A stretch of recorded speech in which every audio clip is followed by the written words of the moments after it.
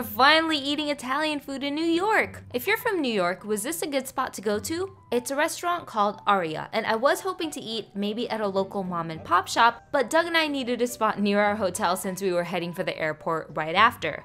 This restaurant seems like a good spot to bring a large group to and kind of fancier than the Italian food I'd hoped to eat in New York. Most of the dishes seemed familiar enough, there was nothing super new, but when we did get them, they were all pretty solid. The one thing is, I think we expected the calamari to be fried, but it came stewed in a tomato sauce base instead.